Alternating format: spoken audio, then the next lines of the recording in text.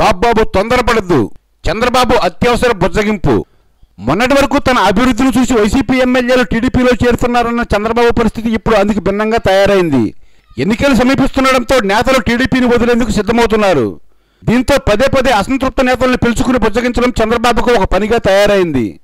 తాజాగా నెల్లూరు జిల్లా నుంచి ఆనం కుటుంబం టీడీపీని వీడేందుకు దాదాపు సిద్ధమైంది.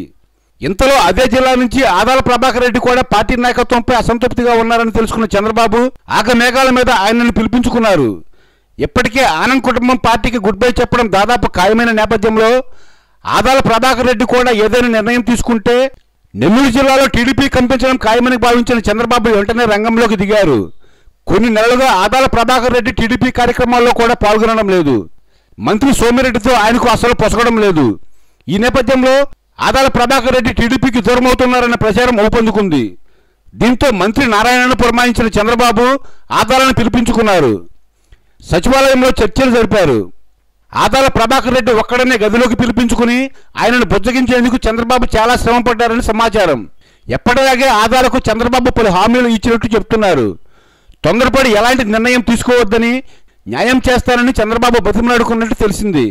చంద్రబాబు హామీలన్నింటినీ విన్న ఆదాల ప్రభాకర్ రెడ్డి ఎటు తేల్చకుండా వచ్చేశారు. అటు సల్లా రామకృష్ణారెడ్డితోనూ చంద్రబాబు చర్చలు జరిపారు. ఆర్టీసీ కడప రీజియన్ చైర్మన్గా నియమించి తనను అవమానించారని సల్లా ఆగ్రహంతో ఉన్న నేపథ్యంలో ఆయనను పిలిపించుకుని చంద్రబాబు చర్చలు జరిపారు. ఆయనకు కూడా మరింత మంచి అవకాశం ఇస్తామని, తొందరపడి నిర్ణయాలు తీసుకోవద్దని చంద్రబాబు సూచించారు.